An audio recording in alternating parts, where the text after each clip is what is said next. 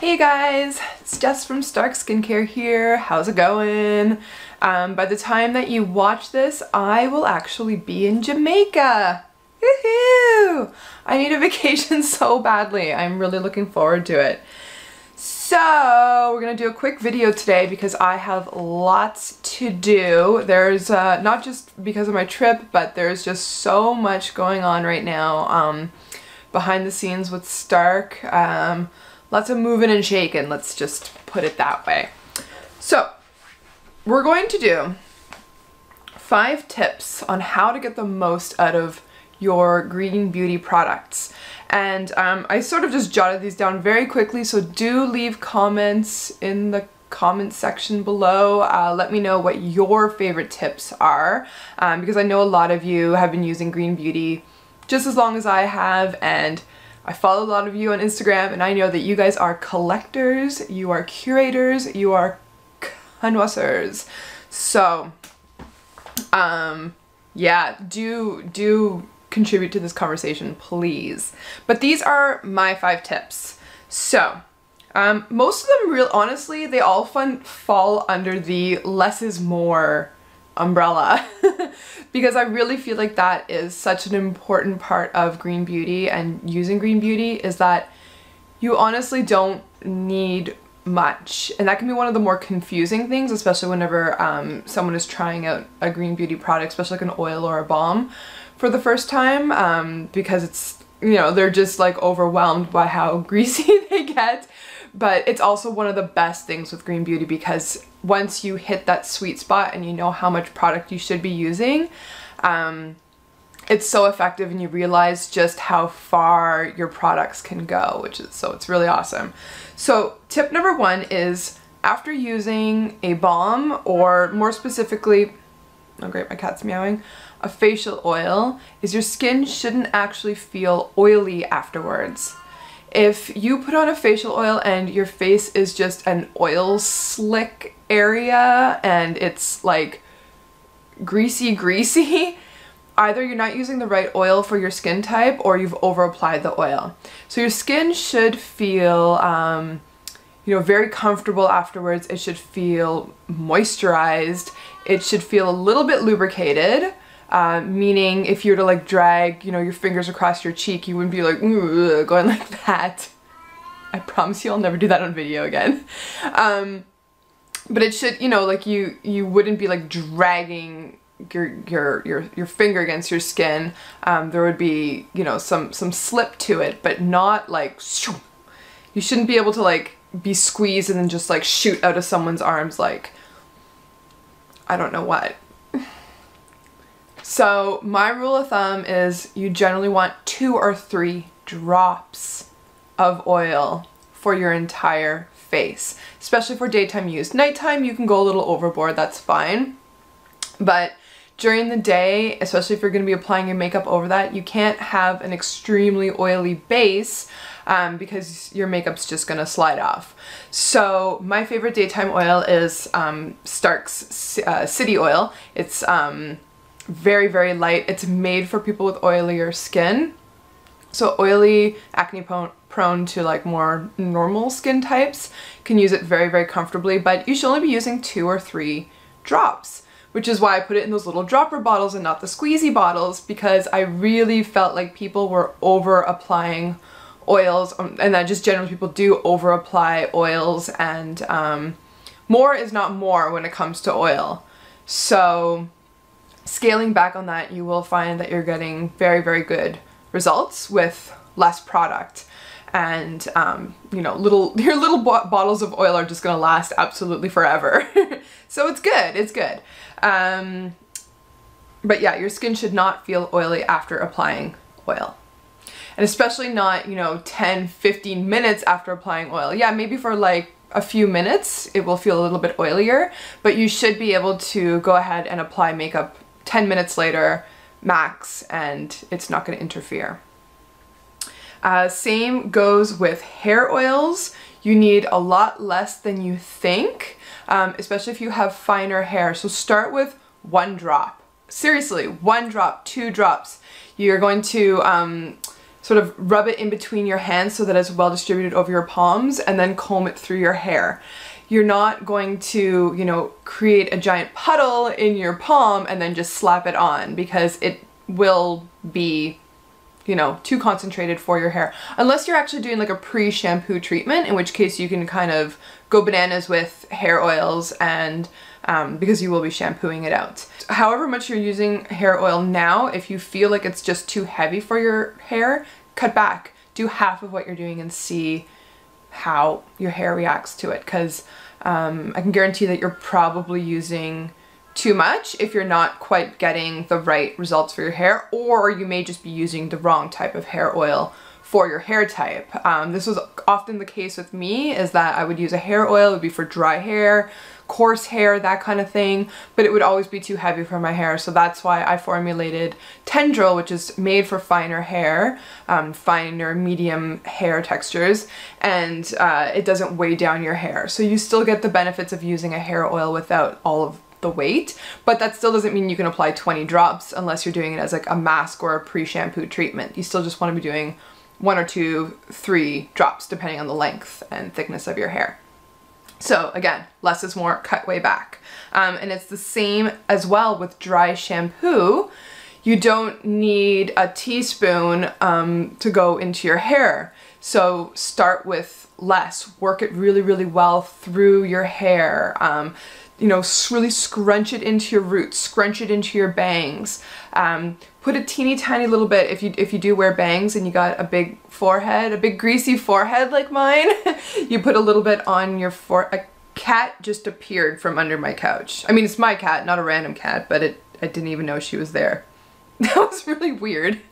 So yeah, so you can do like a light dusting on your forehead, and then that's going to help just absorb any extra grease that, oh, I hate saying grease, oil that's on your forehead, and then your bangs will stay cleaner for longer, especially in the summer. So yeah, so most natural dry shampoos like mine, Sahara, you can put it on your skin and it's also safe. I wouldn't necessarily do like the Batiste or like the aerosol ones. I wouldn't spray that on my skin, but I can't speak for, I'm only speaking for Green Beauty here right now. So again, less is more. And then my third tip in the less is more category is if you're using a balm cleanser and you can't rinse it off properly or as well as you would like to be able to rinse it off, chances are is that you've applied too much. So it really only takes 2 pea-sized amounts melted a little bit in your fingers and massaged in your skin to do a first cleanse. Maybe an extra pea or 2 if you've got a lot of mascara on, because mascara does take, you know, just a little bit more processing to get off. But if you're finding that you're just really slathering it on and it's not rinsing as clean as you would like to, use less and use a face cloth. And I do suggest going for the softest face cloth that you can find, so baby ones are great. Bamboo, what's it called? Like the bamboo, is it microfiber? That doesn't sound right now. But you guys know what I mean, like the really, really soft, I'm gonna say like finely milled, that's not the right word, but baby face cloths, they're much less abrasive than like the adult ones. And so if you just find that using a face cloth every day is just too abrasive on your skin, which I totally get, I like doing it once in a while, but that really is an exfoliation. Like that's a true mechanical exfoliation. So you do want to watch out for that if you are exfoliating in other ways, because you can very easily go overboard that way. So use, like I said, baby face cloth or a konjac sponge. I still have a few konjac sponges left on my website. Not sure if I'm gonna keep selling them. They don't seem to be a very popular item anymore, but at least I think it's in my US store. I have some left and they are on sale actually. And they are very, very nice and soft, and a nice way of removing a balm in a way that you don't even really get an exfoliation because it's just so non-abrasive. But yeah, so my balm Aurora, it does emulsify on the skin, but you're not gonna see like it melting off all milky white. You can get it to go milky if you put some in the palm of your hand and then add some warm water and mix it up. You will see it emulsify, but you're not really going to see the effect happen on your face, most likely. And another way of making sure that you are rinsing your balm off properly is by applying it before you go in the shower and then hitting the shower. So the steam and sort of the more constant stream of water will also help remove all of your balm. But remember that you're not going for like a squeaky clean after feel. So you're not gonna get, you know, it's not gonna feel the same as like whenever you're washing with a gel cleanser. So it might not be that there's like this film left on you. It's just that your barrier, your acid mantle is actually is very happy, and there are some lipids still there, but it doesn't mean that your face is dirty. Do you know what I mean? So it's a little bit of an adjusting expectations, which is my tip number, what am I at now? 4. So tip number 4 is adjusting expectations when it comes to green beauty. What I mean by that is not that natural products perform less good. They are definitely extremely high performers. They just perform differently than conventional. So take for example sunscreen. If you have a sunscreen that is in a 100% natural base, let's say it's a cream, or let's say it's in like an oil base or something like that, and then they're using an oil dispersible zinc mineral type SPF component to it, it's going to feel and look very different on your skin than an SPF lotion that's using pure chemical sunscreens. I mean, there's a debate which one's better. I have trouble with all sunscreens. Unfortunately, I'm using a mix. I'm using a little bit of this, a little bit of that. I'm finding now that my sweet spot is actually mineral-based sunscreens that aren't in a completely green like formulation, if you know what I mean. So that the cream, like the basis of the cream itself might be a bit of a, you know, like a hybrid between it being natural and not, so that the feel of it might be much lighter and more breathable on my skin, but that the sunscreen itself is mineral. That seems to be pretty good. I still get a lot of white casting, so I also like mineral mixed with chemical for the sunscreen. It's so complicated, but anyways, managing expectations, meaning that it's going to perform differently than conventional products, especially, you know, if you're used to just, you know, drugstore, or if you're used to, you know, very high-end department store, that kind of thing, just like very specific types of brands. Like let's say you've only used Clinique, it's going to feel different if you switch to a small indie brand like mine. And I'm not saying that one or the other is better necessarily, it really depends on your values and like what you're going for, but it is going to be a different experience. So I think just keeping that in mind is good, because perhaps like first impressions, you know, could be just, it could just be weird. Do you know what I mean? Like if you use like Clinique's Take the Day Off balm, I think that's what their balm cleanser is called, and then you use mine or something similar to my own formulation, it's going to be different. It's going to be different. Mine's completely plant-based. Mine has a certain scent, a certain texture, a certain look, a certain feel. And then, you know, something that's more like the Clinique one, I've never actually used that particular one, but the scent is probably going to be not natural. The texture is going to be, you know, probably a bit more like Vaseline-ish. I'm just saying this on experience from other sort of similar things that I've just tried recently, which I'll be talking about in different videos. But yeah, it's really, you know, it's like it's not just a clean, like a clear trade-off one for the other. There's going to be differences. Now, most of us when we switch to green beauty, we are like smitten with it and we stick with it for a very, very long time. So there's something to be said about that. Tip number, what am I at? 5 is storage. So the way that you store your green beauty is super, super important. Most green beauty items, like let's say we're talking about an oil or a balm, can actually stay fresh for a good 12 to 18 months, up to 24 months after it's been produced or after you've purchased it, which is usually right around the same time. So just look for those little labels. Sorry, that little symbol that's on your label with the little open can, and then there's a number. That just means how long after you've opened the product that it stays fresh. I need some coffee. Cat. What's up, Louie? The way that you want to keep your products fresh, let's say you've got 3 oils on rotation, is you want to make sure that you keep your caps on nice and tight.